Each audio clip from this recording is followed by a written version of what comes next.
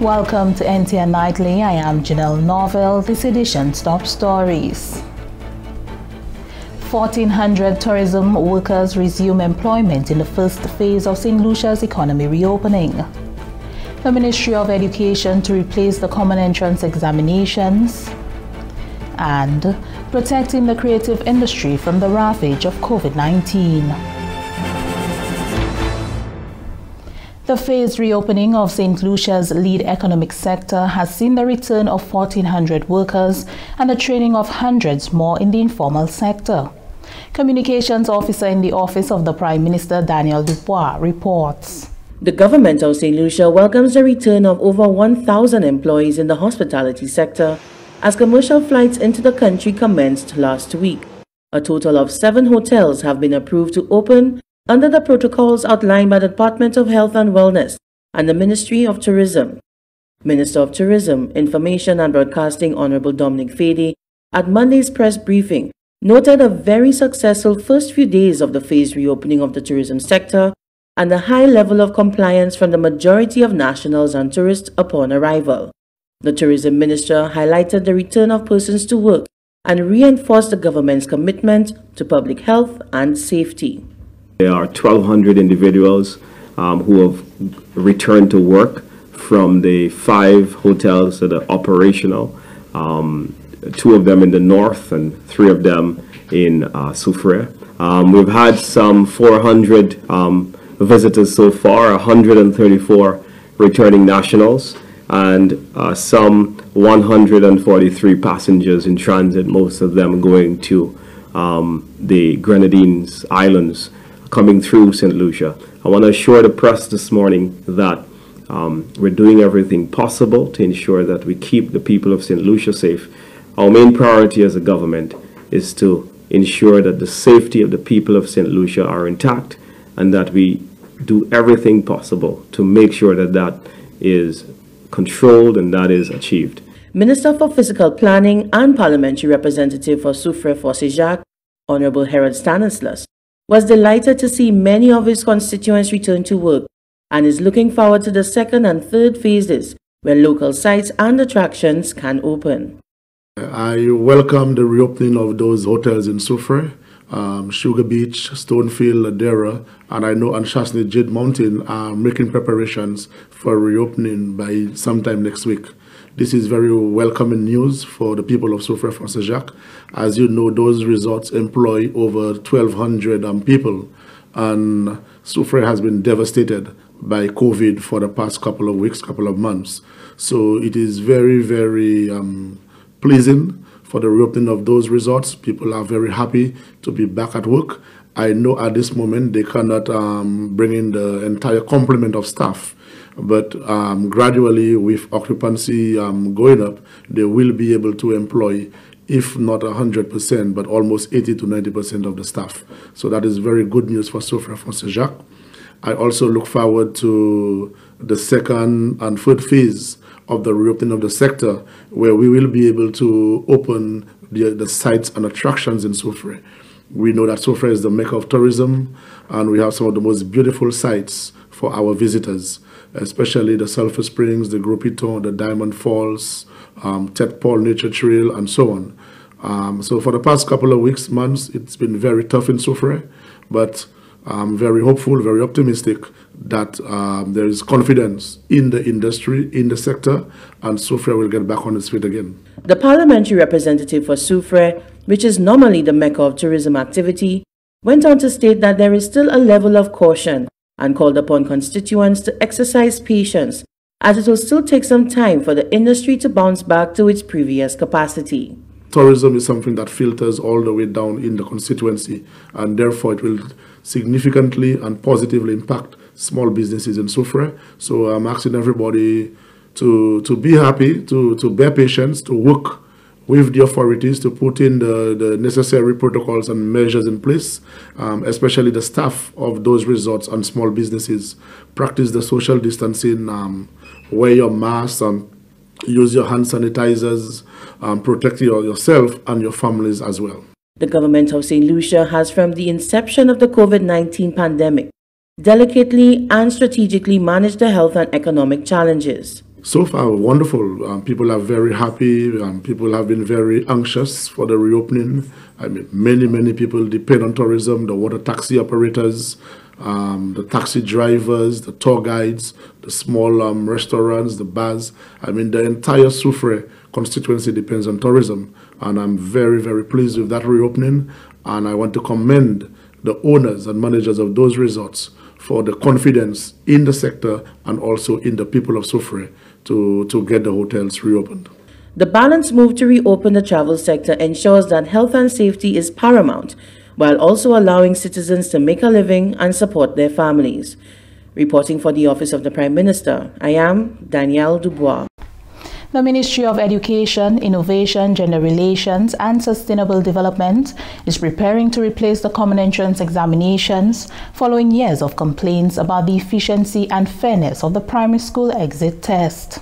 Recognizing the shortfalls of the common entrance examination, the Department of Education is pursuing assessments which will allow for data collection to make appropriate decisions, ensuring student success.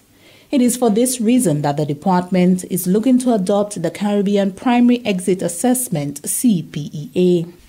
This assessment provides the teachers with a certain level of autonomy, enabling teachers to test the students within the classroom setting during the given school year through projects, book reviews, and quizzes.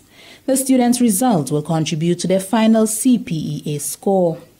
There is also an external component of the CPEA, which is an exam administered by the Caribbean Examinations Council and consists of multiple-choice questions. Department of Education's Deputy Chief Education Officer with responsibility for instruction, Dawson Ragunanan, highlighted the benefits of the CPEA. I think it gives a more holistic picture in terms of the abilities of that child. A child, for example, who did the common entrance and they were sick on that day. For some reason, the child wasn't feeling too well.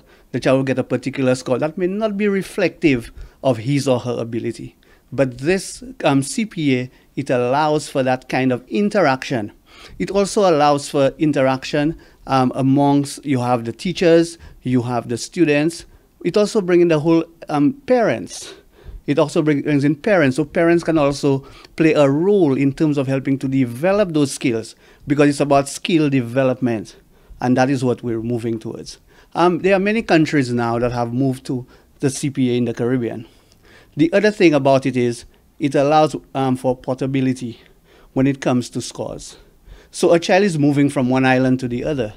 There is no need for that child to go in and do another examination, because the CPA is a standardized test throughout the entire region.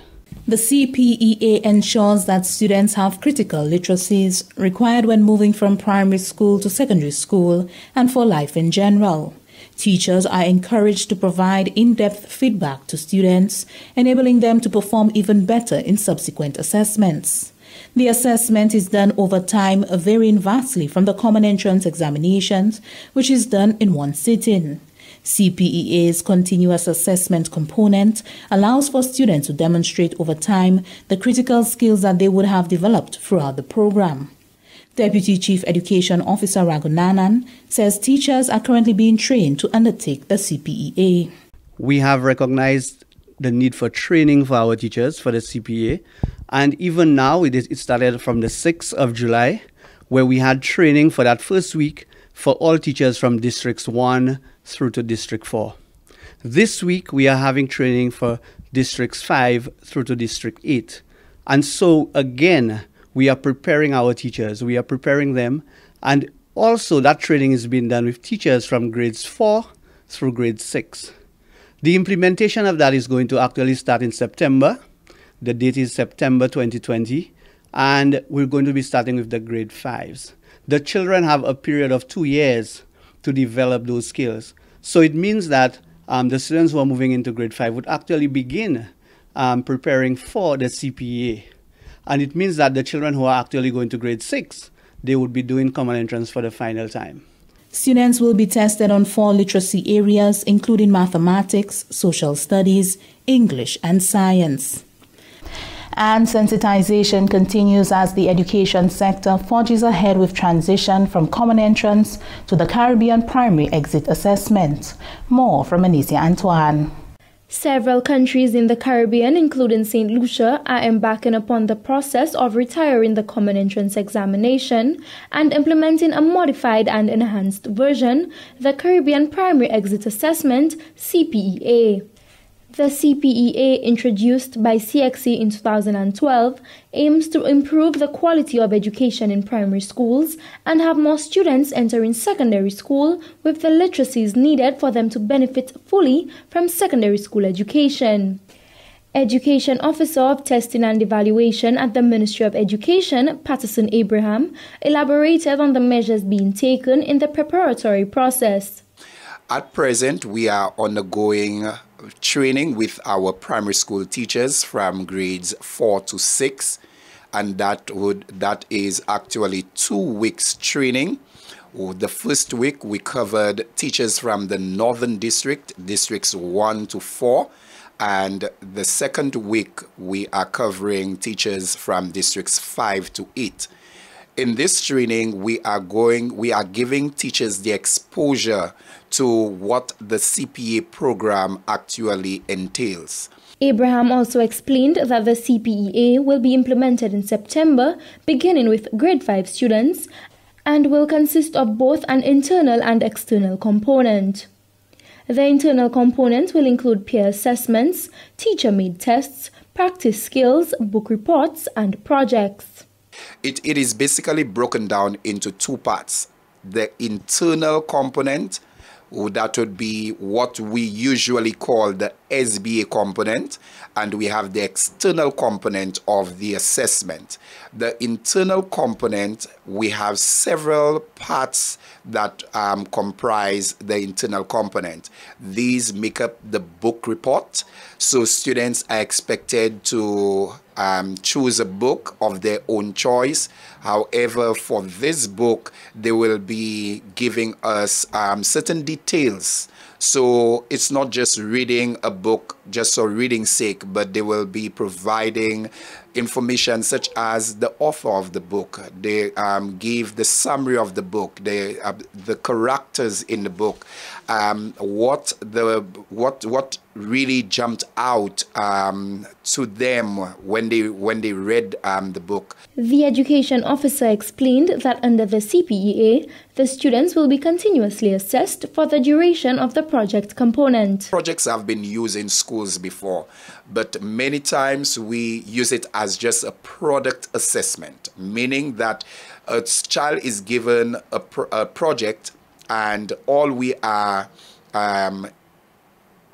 interested in getting from this project is the end mark. However, with this type of assessment, we are focusing on the process while the students go through the project development.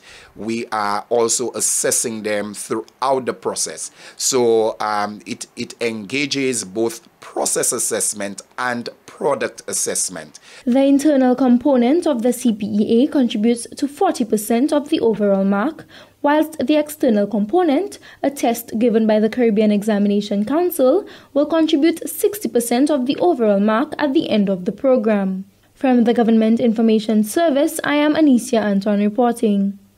The income support program announced by Prime Minister the Honorable Alan Chastanet is set for rollout. The program will benefit thousands of St. Lucians in the informal sector, including those involved in the creative industries. 24 million EC dollars has been made available to assist during this time of job loss due to COVID-19. Lisa Joseph reports on the successes the sector realized in 2019 and the efforts aimed at protecting those gains. As the nation reels from the economic impact of the COVID-19 pandemic, Prime Minister Honorable Alan Chastanet is determined not to have the gains of 2019 eroded, particularly in the creative sector. During the 2020-2021 budget address, he outlined government's support to the development of the sector. Recommissioning of the St. Lucia's cultural map, establishment of the Goodwill and Brand Ambassador Program, support for the development of music industry that is focused on increasing awareness of St. Lucia music and enhancing its export potential, access to small grants programs, facilitation of export market opportunities. Amendment of the Fiscal Incentives Act to provide for service sectors, including the creative industries.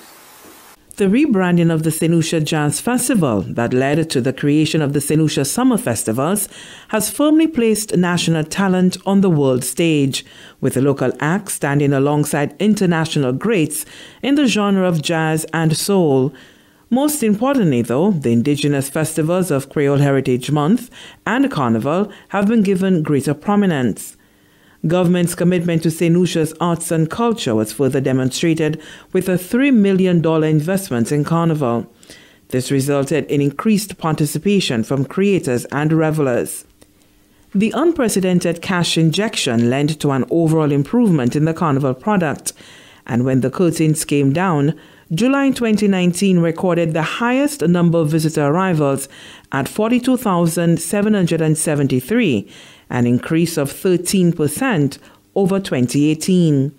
The Caribbean tourism market also recorded a 6% growth for the summer period, attributable to St. Lucia Carnival. That is the first time in the history of our country that what is considered the traditional low period, that it has surpassed a winter month or all winter months, Mr. Speaker, ever in history, and also for the year of 2019. And so, Mr. Speaker, what it does is that it shows that the investment and the policy shift of this government to move away from over-investment in the Jazz Festival and to focus on our Carnival, Mr. Speaker, has yielded significant benefits, and it has highlighted and showcased our culture, our indigenous culture, Carnival, Mr. Speaker, as the biggest festival in St. Lucia. The creation of a national cultural policy, as announced in the budget by Prime Minister Honorable Alan Chastanet, is expected to build on the foundation already set. From the Government Information Service, Lisa Joseph reporting. And this is NTN Nightly. Up next, Primus Hutchinson with the NTN Nouvelle Creole. In an effort to ensure patient and first responder safety, the St. Lucia Fire Service has reviewed its patient transfer procedures, especially for patients with respiratory distress. Face masks will be provided. At no time during transportation should the face mask be removed. Please be patient and cooperative during this time to ensure you receive the best possible care while keeping our first responders safe.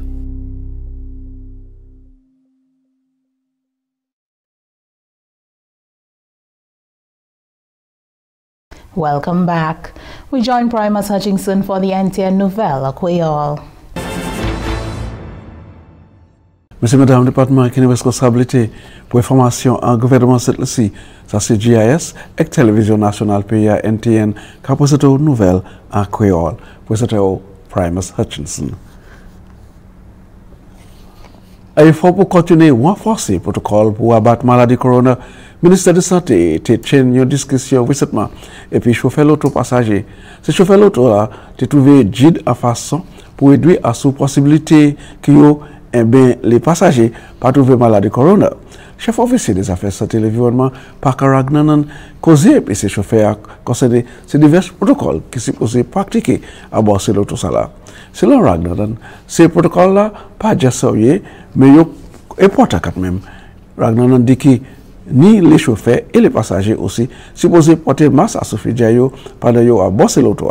L'autre ça qui est important, c'est pour service sanitizer pour la main. Et le chef officier a dit aussi, la supposée ni assez sanitizer available à bord de l'auto. Il est nécessaire aussi pour continuer la chaîne distance sociale à bord de l'auto passager. Selon Ragnanan, il est important pour l'année assez distance entre les passagers et aussi pour chauffeur toujours nettoyer et aussi purifier à dans l'auto.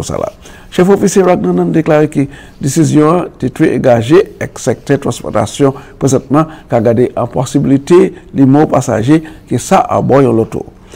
Discussion qui continue parce que des parties pas arrivé à d'ailleurs argument qui meilleure façon ça peut faire. Ragdanan dit que le ministère concerné de santé publique là et l'autre affaire de santé et qui est nécessaire pour le public là suivre ces règles ça là malgré les individus par péni plan pour l'autre arrangement. Présentement, c'est seulement 10 passagers qui permettent pour voyager sur l'auto.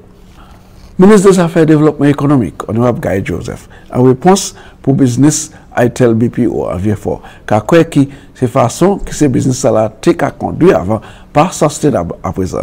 Honorable Guy Joseph était présent à cérémonie pour officiellement ouvert business ITEL BPO, c'est plus bonne à semaine ça là, habitation les établissements business en VF4. Le ministre a déclaré qu'en temps avant Premier ministre John Compton a établi 2 ou 3 usines pour faire possible pour l'année de travail en ce pays. Mais façon de travail, ça là, pas qu'à prospérer encore. C'est raison gouvernement qui a encouragé l'établissement business comme ITEL BPO. La terre a changé à présent. Nous pas savions même ces industries à nous avant. Mais ça nous a à présent. C'est que même ces buildings qui étaient là, qui ont trouvé qu'on converti dans différentes manières et qui ont servi pour ça nous couiller IT call center. So, ça nous a c'est que le gouvernement n'a pas juste parlé about VF4, mais nous a délivré by VF4 parce que en temps passé, ce travail ça a été unique ouvert en ligne de Castouille. Là, regardez ça qui a fait ici à Jordi. Manière investir dans le travail pour convertir factory ça. Ça c'est part of ça nous a créé free zone. Le ministre a dit que le développement ça là c'est effort qui est en place pour le gouvernement placer un fidèle neuf habitation business en Vieux-Fort et quand même du temps pour ces petites villes Vieux-Fort. Là nous entrons en gouvernement free zone nan était presque vide, la pas une pièce bail ka opposer. Mais ça nous ka là à présent. C'est pas juste marchandises nous ka mener ici pour mettre en ces warehouse là pour marchandises là quitter avec vialer, mais nous ka créer travail. Le gouvernement s'est laissé prendre une décision critiquement pour réviser et réétablir marketing board cette laissé qui a porté nom St. Lucia Marketing Entity. Ça, c'est nous qui à présent. Il y a ces plus fortes initiatives facilitées, nous voir, c'est pour faciliter l'exportation et aussi pour faire assurer que la façon, les cultivateurs, ça c'est les pharma, ni une meilleure façon de production avec la place pour produire à cette ci aussi régionalement et international. Secrétaire permanent ministre de l'Agriculture, Coopérative, la Pêche, etc. Barrymore Félicien dit qu'il est très important pour le Marketing Board pour effectivement entretenir et embrasser demande les produits hors pharma pays. Selon M. Félicien, Marketing Board là ni pour continuer à opérer à dégré une institution qui est fort pour ça un bon service pour les pharma. Il a ajouté que là ni une place spéciale pour assembler, nettoyer, sanitiser pour pack et distribuer tous ces produits sortis Marketing Board. Place de ça là, il y a l'homme Park House qui est un dégré international pour protection, ça moun ka manger et depuis ça venir en place, pays a commencé ouais Marketing Board là qui vend produits ni en région et aussi en pays international. Toutes ces efforts là, c'est committement gouvernement pour supporter et assister les femmes à cette liste. Et c'est comme ça notre nouvelle là, je vous remercie autant pour regarder, je vous une invitation. Je ne sais pas encore si de conserver la vie, nous allons présenter l'autre nouvelle à Creole. À présent, je vous souhaite tout le monde un bon finissement de semaine et casser les vieux présenteurs général. Merci, Appeal Primus. And that brings us to the end of NTN Nightly. Join us next time at 7 p.m. with a repeat at 7 a.m. You can also catch up with us anytime on the St. Lucia Government Facebook page or YouTube channel. I am Janelle Norvell.